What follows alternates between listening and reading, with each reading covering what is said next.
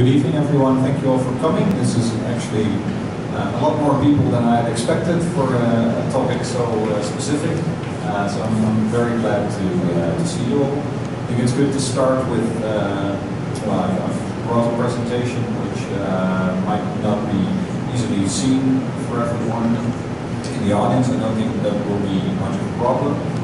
As you can see on the slide as well, there's the name of my company, but I think in general it would be wise to say that I intend what I'm about to say tonight to be mainly on my own accord, because considering the place that I'm invited to, I thought I would make it a little, I thought I would make it a little more political this time than I would usually do. I think we're, yeah, this is better, right? And there's also another general remark which I think would be good to say beforehand, that normally I tend to get a bit more technical about the things that we've been doing our research on.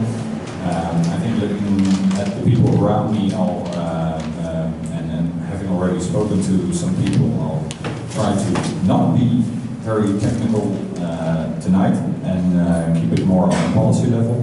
Luckily, I'm trained as a political scientist, so I don't think it'll be a problem. I'm not a very technical guy myself. I'm interested in policy issues in general, and I think those lend themselves to a discussion about security, cybersecurity, very well, actually. Because actually, well, being a political scientist, I think we are in a very political moment, obviously, when we're looking at issues of cybersecurity, and that obviously has come to the front most prominently in the past 6 months with relation to discussions about the possible hacking of the United States elections. I think that's now the pivotal point at which we are, which makes the urgency of discussing issues of cybersecurity at the forefront. And security isn't a technical issue. The issue is about how much time, energy, and money are you willing to spend as a government, as a political entity. I'm looking at the EU today. But how much time, money, and effort are you willing to spend to eliminate some of the risks associated with putting everything on the internet? As a cybersecurity specialist, I'm quite skeptical about the way that we use technology and the way that people are always trying to put everything on the internet. I think there's a lot to be said for sometimes taking second guesses about everything that we're putting online, trying to think, okay, should we do this? Actually, well, I'm from the Netherlands, and we're having some interesting discussions at this very moment about making the election process itself, making that electronic, which in my opinion is complete nonsense, but these are discussions that are being had all over the world now. The idea usually being we can do something electronically, so why shouldn't we? There's some vague idea of progress being associated with doing that, with implementing new and innovative ways of handling things, and I think we should be quite careful about the way we approach technology in that way. If we look at the election cycle in the United States, I think the interesting, most prominent thing that we've seen is that there was nothing very new about what was going on there. Everybody who has any knowledge about cybersecurity has known for years that the primary states that are doing a lot of hacking are China, Russia, and the United States. Everybody has known this for a lot of years. if you approach new elections, I think one of the main things as a political entity should be to be aware of the fact that this is going to happen and how do you arm yourself. So looking at the US election and the way that specifically the Democratic Party in the United States approached cybersecurity, where they had practically none, even though they had a data operation that was worth billions of dollars, which was extremely advanced, or so they thought afterwards. Well, we could tell that actually their data operation might not have been very advanced, but the main problem was obviously that their cybersecurity was practically worthless. They had one or two people looking at the issue, and even after they were alerted by the FBI about the risks that they had and the fact that their email had been breached, nobody was doing anything for months. So you see here that there is the main motivation and the main issue with cybersecurity is not its technical implementation, but it's the will and the policy urgency associated with the main actors in the democratic game, where, you know, it's nice to focus on shiny things like how can we know exactly what voters are thinking, what's driving them, and all that sort of thing. That's where politically usually the most capital is being spent, and not on like the basics, like, okay, how do we value the information that we have and how do we keep it? I think, yeah, those are the most specific things actually I wanted to say with regards to these elections and then the more general policy points. I wanted to devote the rest of the talk to the more broader point of how within Europe cybersecurity is being addressed, and I'd be interested afterwards to discuss how that relates to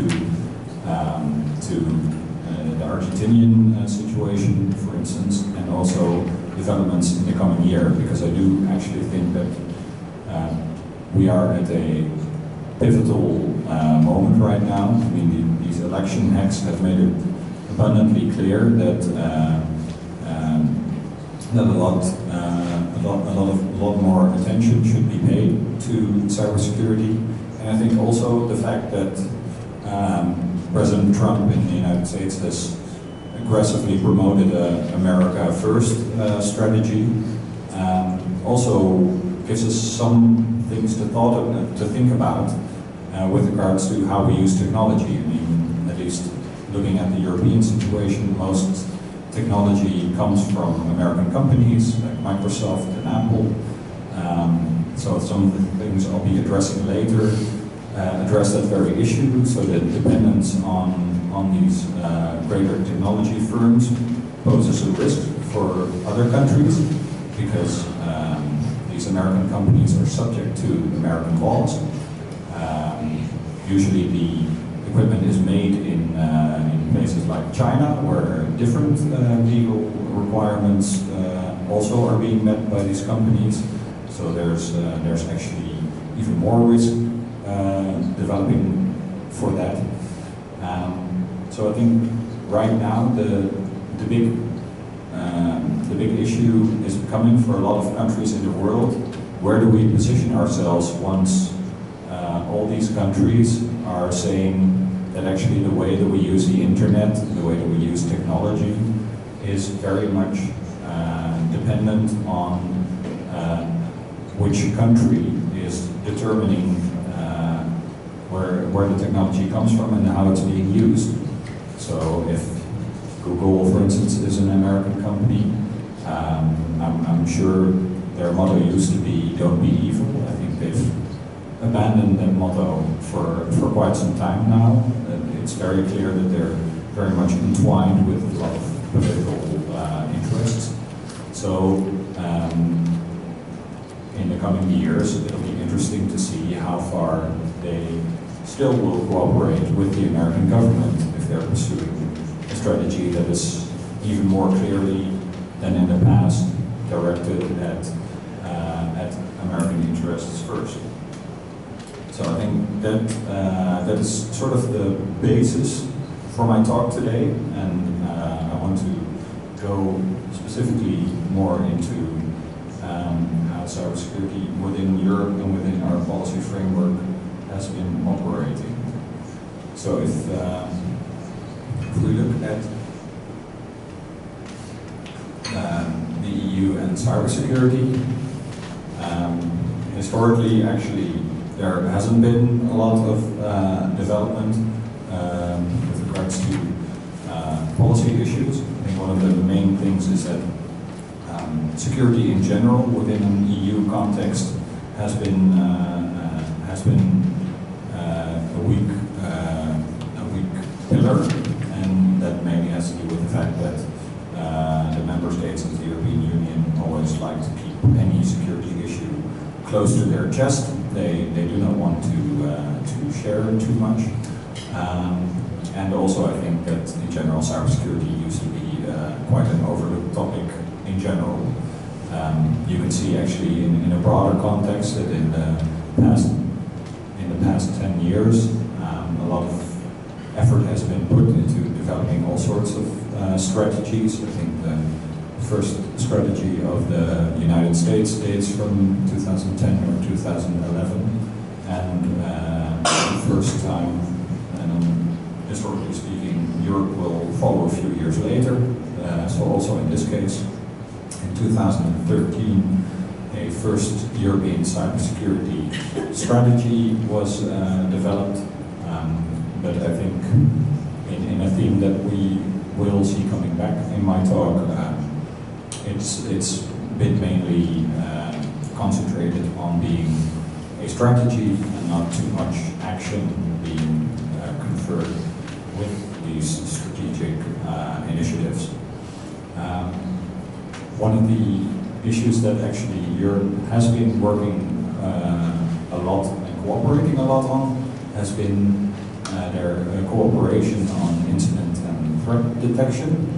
So basically, this is one of the most important things within cybersecurity. Like I said, I won't be too technical, but basically, if you find out that there has been a significant breach, you want to tell people around the world, and at least in friendly states, you want to tell them as soon as possible all the relevant information. Actually, that's been one of the main things where the European Union has actually been really good and for a really long time in developing mechanisms with which they can alert other member states of threats in the digital domain. One of the more important things that's been one of the more important developments in the past couple of years has been the development of the Network Information Security Directive, the so-called NIS Directive. This is actually an example of where it's been actually the European Union has been quite forceful in developing a strategy that's aimed more at protecting its critical infrastructure. So making sure that all the EU member states have a cohesive and uniform approach to how they defend themselves against cyber attacks. So that's been aimed mainly at, for instance, the energy sector and the water sector, telecoms, the things that without which our life is basically now, we cannot imagine our life to be anymore. These vital infrastructures are now so incredibly dependent on information security and also on cybersecurity. I think one of the historically one of the most important examples of this has been the fact that Iran's nuclear facilities have been attacked. This was already, I think, in 2009. a virus was developed, which was developed specifically to attack the Iran's nuclear facilities, their centrifuges. Yes. So this program was spread. The virus was spread all over the world, and it didn't do anything in all the computers that it infected. It only waited until it could hop on a USB stick, and then still it wouldn't do anything until it could hop from the USB stick to these nuclear plants. It's an incredibly ingenious type of virus. I can recommend, actually, there's a film has been made about how this thing works, because I'm a bit short on time, but the story is really fascinating. So I would recommend the documentary 0 Days of last year, which explains in about 1.5 hours how much our vital infrastructures are at risk, and specifically how everything we do now in modern life has become so dependent on computers that even where you think that you've protected them pretty well, there's always ways in which they can still be under threat. So there might be another interesting topic for discussion later on, actually. But the reason that I told this is that now this directive has been put in place, which actually should ensure that in the coming years European states have more of an idea of where these vital infrastructures are and how they should be protected.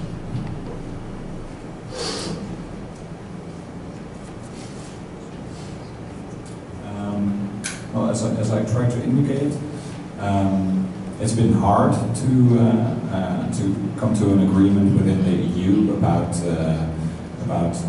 well, you could say about anything, but specifically about cybersecurity for the purposes of my talk.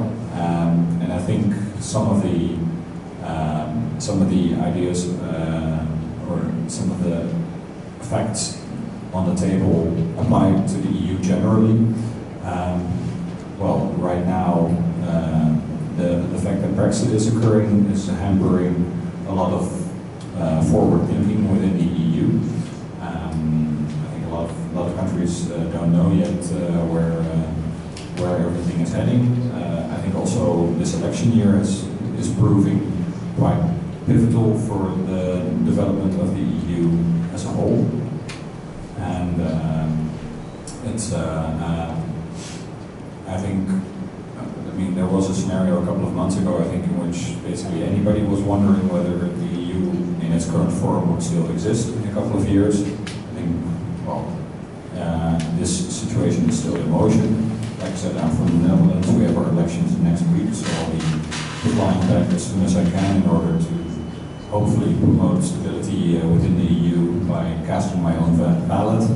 But these are hectic times, and I think it makes it difficult within the context of the EU to think forward about where things are heading. Well, there's obviously the fact that also the economic prosperity, secondly, within the Eurozone has been under immense pressure in the past couple of years, which makes it difficult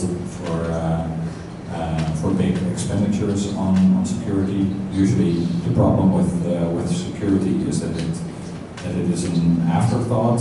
It is not something that is primarily focused on by a lot of states. And I think in general, which I tried to capture in the third picture, is that everybody within the EU has historically also had their different approaches and different ways of doing things. So they'll usually be all heading in a different direction, even though officially they're still in the same picture.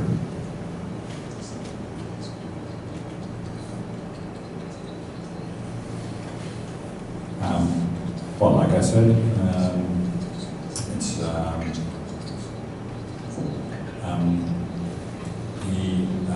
one of the main starting points for the work that I've been doing, which actually hasn't been for the European Union, but it has been for the European Parliament, been in the so-called Snowden revelations.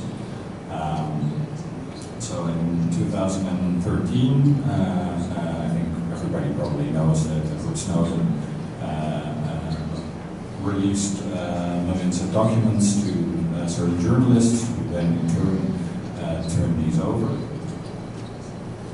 And since then, I think anybody who reads a newspaper will probably be familiar with the term mass surveillance, which is the way that governments try to collect as much information as possible on their citizens and also citizens from other countries for the purposes of maybe using them later for the purposes of fighting of terrorism or any other purpose they might think of. I think one of the main issues with mass surveillance has been historically that it's been very difficult to find out what exactly is being done with the mountains of data that are being gathered. And I think that's the main issue that Edward Snowden has been addressing. And well, since 2013, I think a healthy discussion about the fact that we're being spied on has been started.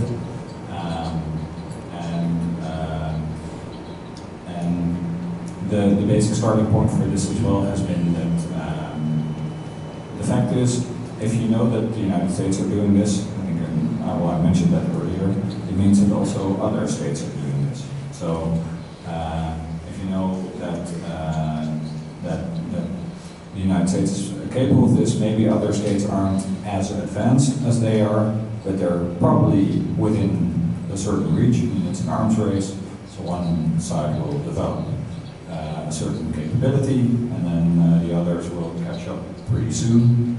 The fact with software, this is even more obvious, because once something is obviously flawed and the flaw becomes available, then it's really easy to share this. So the weaknesses are very common, and all countries are spying. That's what we know. Some of them are more advanced, some less. I talked about the three big ones who are very good at spying. And but obviously, I think there's a famous security expert called Bruce Schneier, an American one, who basically said, well, it's not like governments sat on a table like the one we are here, and we're discussing like what is the best way we can collect data on our citizens. They were basically thinking, well, if Google and Facebook are collecting this information on everyone anyway, why shouldn't we get a cut of that information?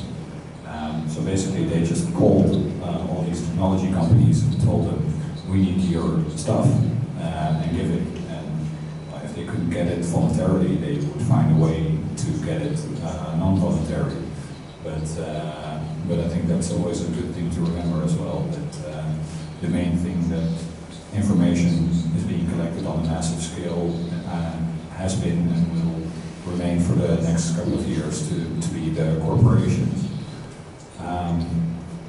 Like I said, the work that I've been doing was started by the European Parliament. They've been one of the most vocal parties opposing mass surveillance within the European context.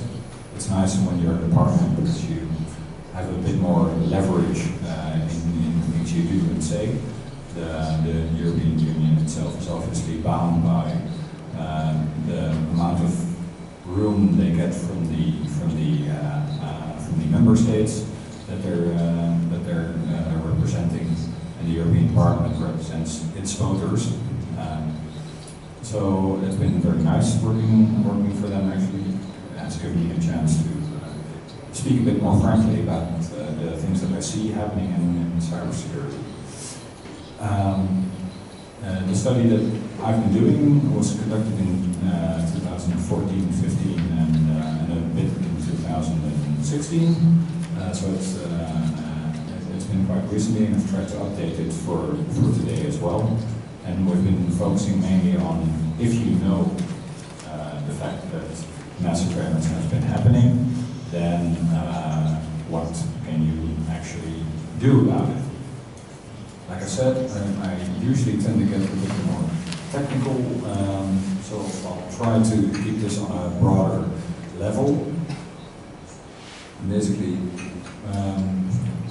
what has been discussed within the European Parliament for the last couple of years is how within the next 10 years the need for privacy can be weighed with the needs of security. I mean, this is the general question that I think everybody is looking at. I think right now, within the context of the United States, actually a lot of emphasis is being laid on surveillance. So basically, like we put the security issues first. And the question that we were asked is, are there ways in which the surveillance of European citizens can be reduced and put to a minimum? And in order to do so, one of the main things that we also did was try to get a broader picture of who the main players within the European context and within the global context are with regards to cybersecurity. So which parties can provide the infrastructure that we use in order to access the information on the internet, and what are the ways in which we can secure what we get off there. And in the end, we were also asked to look at specific policy options in order for the EU to move forward and possibly reduce the effect of mass surveillance. Here, I'll go very fast here actually. But the main thing is that what we did was focus on what are the technical ways in which the internet can actually be might be redesigned, what can be done.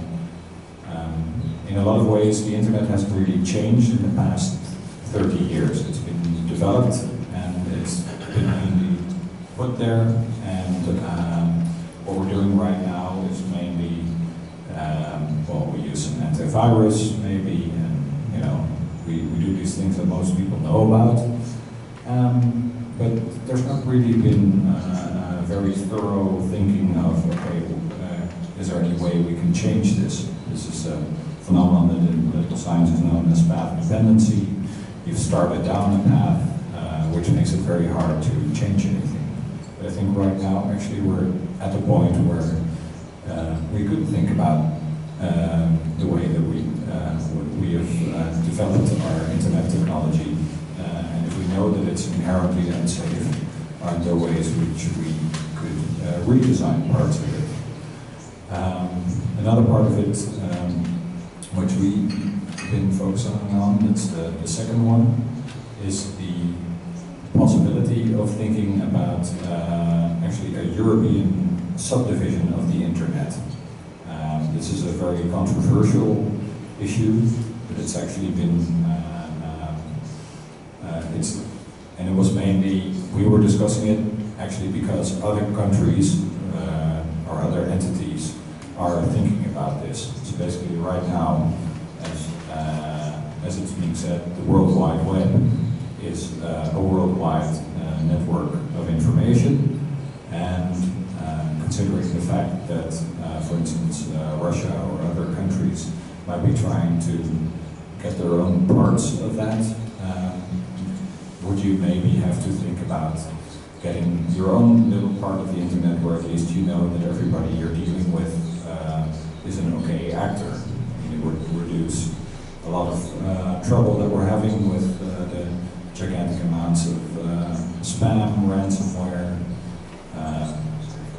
terms, but a lot of problems that we're having right now with the fact that basically the internet trusts every address which is on the internet, so your email receives basically any email unless you try to catch a lot of the email. So shouldn't you think about then ways of getting your own secure corridors of the internet?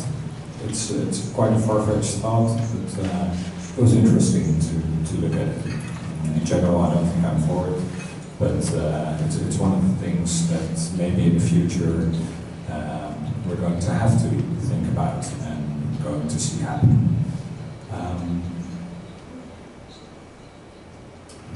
The third thing that we looked at was basically, which is a very much more practical issue, is the use of open source in security. The fact that, as I mentioned earlier, a lot of our technology is dependent on a lot of corporations, usually American corporations, who build the operating systems and the software that we all use in the devices that we use.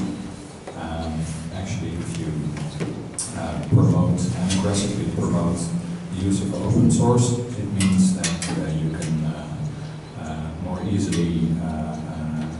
more easily become independent of these larger parties, and also the security implications of that obviously are that you can actually see what's happening within the machines that you operate. I think it's by now a pretty common phenomenon that we're all looking at our smartphone and thinking, like, what does this thing know about me? I think one of the more potent images of the several films that have been made about Edward Snowden has been the fact that he puts his telephone, not only turns it off, but he also puts it in the freezer in order to make sure that actually he can't be overheard. And I think, yeah, and the microwave you put it in as well. Yeah. So I think that tells us something about the way that our technology is looking back at us. And one of the main advantages of open source is that you know what's happening inside there. So that's a nice thing. I mean, like I said, I'm not a technical guy, so I don't know what the hell is happening, even if it's open source. But luckily, there's other people who are technical and who can then look into to this software. And the final part that we were looking at was the fact that end-to-end user encryption, which I think has become a bit more prominent. We were looking at in the fact that this should be used more often, and luckily WhatsApp listened to us. So last year, all messages that you send via WhatsApp get encrypted and then decrypted on the device. So WhatsApp cannot look into your messages anymore.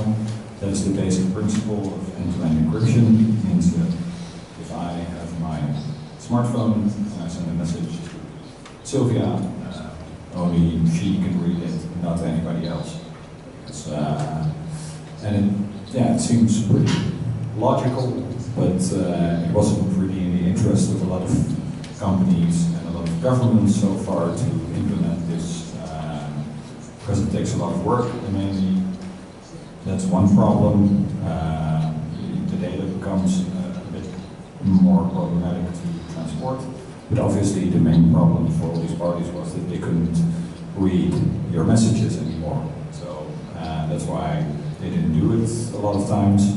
Now you see that actually WhatsApp has implemented this security a lot more. Apple has implemented it. So I think we're looking at a future in which this is happening more, and I think it's about time.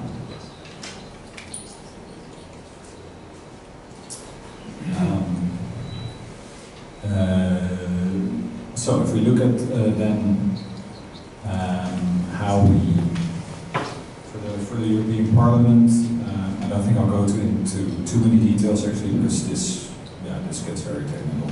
But the main issue is that we try to sketch ways forward for European institutions by mainly, so either you work very basically at the fundamentals of things that can be fixed quite easily. So like you promote open source, promote end-to-end encryption, things that I was talking about. This is basically looking at what's on the market right now and try to improve on that. Then a second scenario which we sketched was to innovate, which is in the right bottom corner, which means I think a lot more can be done, especially from a European perspective, to stimulate research and development on a lot of ways in which mass surveillance can be undercut, and a lot of ways in which the internet as a whole can become a lot safer. So this is the type of approach in which it's sort of a commons problem in the internet. Like the internet has been built for everyone to use it, but it has a lot of open weaknesses, and it's not in any individual state or individual company's advantage to fix them, but there is a general urgency to fix a lot of these problems. So how do you do that then? Well, our approach within this research was to say, well then probably as a European Union, at least you have some clout, and you have a very specific structure because of these member states that are working together in one whole. So you don't really have a really big national security interest that governs them all. So the European Union would actually be an interesting starting point in trying to improve the security of a lot of the infrastructure of the internet. So we proposed some specific technical things that I want to talk about. The third scenario would be to go a bit further than just improve on things that are already there, and try to look at actually being more radical, demanding of companies that they perform according to certain guidelines that you have, basically making life a bit more complicated for a lot of people in order to make sure that the technology that comes into your country actually is secure and safe to use for everyone. So I like the way that I personally like being a bit more strict, perhaps, towards companies.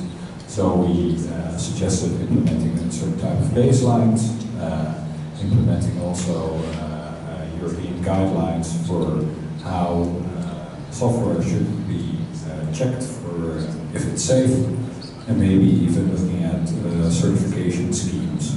And as I mentioned earlier, this idea of creating certain safe corners where you know who's doing what on this internet.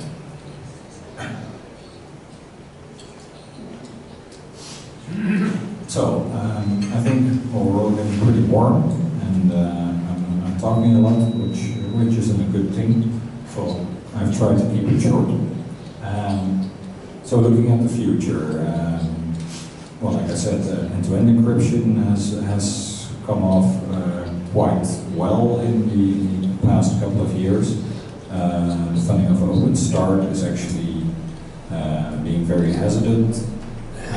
But I think in general, a lot of people have discovered that Snowden is onto something in the sense that actually weakening the security for certain purposes means that we're weakening the system as a whole, which is the main thing that Snowden keeps warning us about, actually. I think in general, communication is obviously, I mean, we keep finding new ways to communicate with one another, and we're also increasingly connecting a lot of devices. I think in a couple of years our cars will be talking to the railroads, or the roads, I mean, actually the train cars will be speaking to the railroad. We're putting sensors into everything around us, So actually security issues are becoming even bigger. The so-called Internet of Things is a hugely problematic development with regards to security. I mean, it's supposed to make our life better, and quite skeptical about why my water cooker would need to be on the internet as it is, but apparently, according to the manufacturers, this is a really urgent development. So I guess I'll be buying one of those, but nobody actually knows who updates the software on these devices. Am I responsible as the consumer? Is the software developer responsible? The manufacturer? Nobody actually knows. So it's being expected that within 5 years we'll have about 50 billion of these devices operating worldwide, and nobody really knows who's responsible for security in these. And I think actually in the second half of 2016 there was a very big attack on the main infrastructure of the internet, which was being done by Internet of Things devices. So we're actually already seeing the problems of this occur. I mean, we were writing about this, like I said, in 2015 and 16, and you can actually immediately see these problems in practice. So it's, well, it's a bit ironic.